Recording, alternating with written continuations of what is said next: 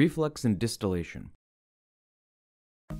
When performing an experiment that uses a fume hood, make sure the fume hoods are switched on by flipping this switch up. Then, get your fume hood prepared, turning on the lights, raising the sash, and plugging in your hot plate. Return to your workstation and from your drawer get your metal dish and spatula.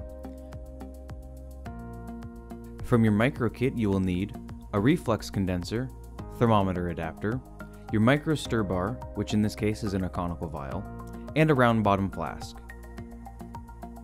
Remember to fill your metal dish with sand to create a sand bath and place it on the hot plate to begin heating.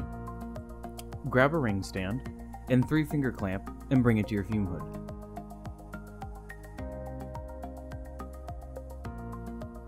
Then return to your workstation and grab your glassware and bring it to the fume hood. Now you will build your reflux apparatus. First, prepare each piece of glassware by removing caps and O-rings and then replacing them at the correct connection joints. Place your flask or vial in the 3-finger clamp above the sand bath and add your micro stir bar. To the top of the reflux condenser, add the thermometer adapter. Remember to add the O-ring and cap first. Then, lower your completed reflux apparatus into the sand and use a spatula to ensure the sand is evenly distributed around the round bottom flask. Addition of solids and/or liquids. Lift the apparatus out of the sand bath and remove the condenser. This will give access to the round bottom flask where solid and liquids can be added.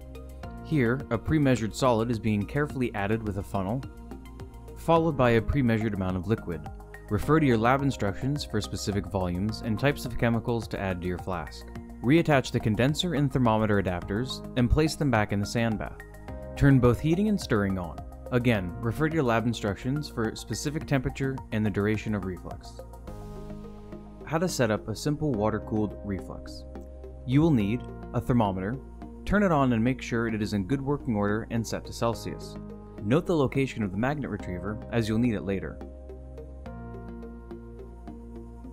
From your micro kit you will need a micro stir bar, in this case it's stored in this conical vial, a jacketed reflux condenser, a conical vial or round bottom flask as the reaction vessel, and a thermometer adapter.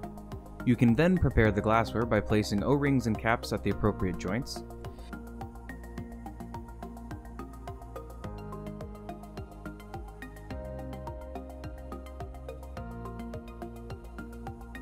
Gather the materials and take them to your fume hood where you have your pre-measured solid and/or liquid chemicals and sand bath. Place your vial or round bottom flask in the sand bath and add the appropriate chemicals from your lab instructions. Don't forget to add a stir bar. Next, gather the water-cooled supplies from the back of the lab. You will need a plastic tub, 2 lengths of gas tubing, the thin kind, and a water pump. Fill the plastic bin with tap water. Add enough water so that the pump is completely submerged under the water. Run the pump's electrical wire under the fume hood lip so it can be plugged into the outlet on the side of the hood. Attach the tubing in the following way. The outlet of the pump should be connected to the bottom of the condenser. This ensures that bubbles don't form and reduce the effectiveness of the condenser.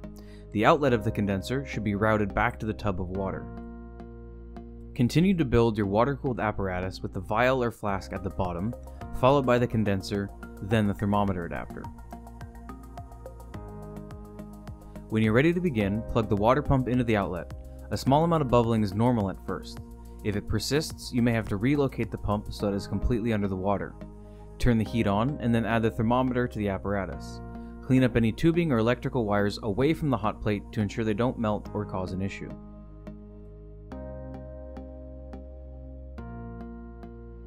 Adding a Clasen adapter. A Clasen adapter is useful if you need to add material once the apparatus has been built, or if a chemical addition is needed partway through a reaction.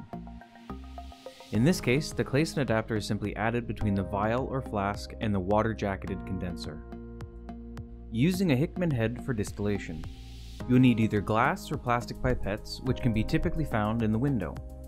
At your fume hood, you'll attach the Hickman head to a round bottom flask that is in the sand bath. Next, add an air-cooled condenser and a thermometer adapter to that. Finally, add a thermometer and turn the heat on. Label the collection tubes in such a way that you will know which was your first, second, third, etc. collection. The distillate is condensed in the bottom portion of the Hickman head.